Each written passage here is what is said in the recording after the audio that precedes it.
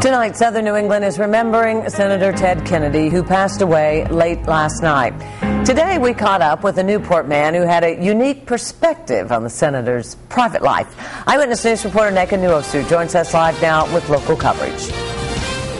Karen, Hugh Auchincloss is related to Senator Kennedy through marriage, and today he reflected on the Teddy he knew.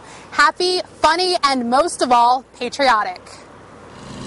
Hugh Auchincloss first met Edward Kennedy when his stepsister Jacqueline was engaged to then Congressman and future President John F. Kennedy. Back then, the Lion of the Senate was simply called Teddy. He was too young for me to admire at the time. I liked him. He was very jovial. He loved to dance. Auchincloss's children are pictured here with President Kennedy around the same time his younger brother Ted joined the Senate and would later become the third longest serving senator in U.S. history.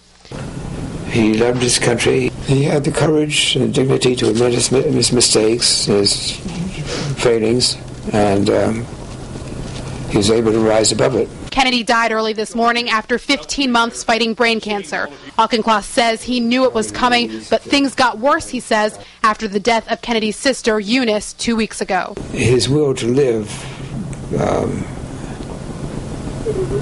wasn't as strong. At least he's with his family now. Now, Auchincloss says the last time he saw the senator was about a year and a half ago, right before he was diagnosed with brain cancer. Live at the mobile newsroom, I'm Neka Nuosu, Eyewitness News.